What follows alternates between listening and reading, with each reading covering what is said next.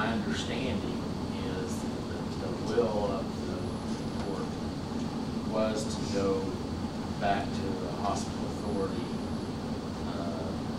type arrangement, so there would be more public oversight. If you're going to have to subsidize it anyway, then you want the public oversight. Well, and yeah, I don't think there's any question about any of that. Here's one of the things that keeps hanging on me is it, and I know that every instance where something like this happens, there is probably a myriad of different ways you can go as far as the agreement. But on the audit, for instance, are we looking at eventually 2 audits? Because the authority may feel like it's more incumbent upon them to do their own audit as they begin startup here that's completely within their control, as opposed to accepting one from the foundation, which they can't. They'll be able to verify. That's the question that's bouncing around my mind. The authority contracts to do it, the authority will be paid. Well, that's true, but let's be honest here. It's money out of this pocket, it's money out of this pocket.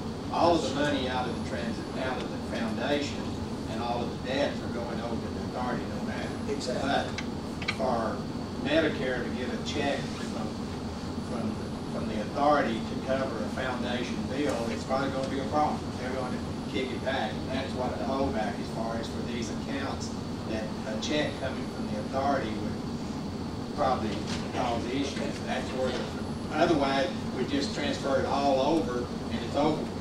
But they know there's going to be some obligations. I believe this is correct, that the foundation has obligated for it, but would transition over to the authority, but it's just going to be a problem for the authority to write a check for it. Well, the reality is that, like, on your issue about audit, it may be that the authority and the foundation, after they get into the actual process, may decide to do a joint audit or do something different, or the authority may say, well, why don't we just do an audit and you use this, or I don't know, but that's something I think is more detail oriented than what we're trying to do today. I understand your question, but that's probably something for these smart guys that are number crunchers to get into rather than me, because I'm not a number cruncher. I'm a wordsmith. And I'm not saying what you presented us isn't a great document. I just want to be sure that we all understand this really has to be a cooperative effort here. There's no sense in spending money twice for the same product.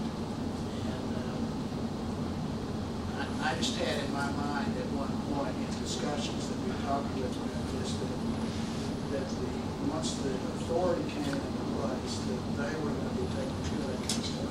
I see how it may be helpful to do it the other way, and I certainly understand the holdback perspective of costs of winding down the foundations. The hospital authority, as a governmental entity, although it doesn't have taxing power, it is still a body politic governmental entity. It will have to have an annual audit, just like you guys do. And that'll probably be something that the county and hospital authority want to work out, to have the same auditor so they get the best deal. That's how it is in most places. It's all your kind of tangential entities that are involved with the county, and you all just go together and get the same auditor, because otherwise you're all kind of paying a premium for the same work. Was that kind of, if I understood you right, you're talking about that as the facility now started doing audit at the end of, they do one at the end of, the next one do one to take over. That's kind of what you're talking about. Actually, the audit that's going on right now is through September 2009. There won't be an audit in effect right now for October through December, and whether.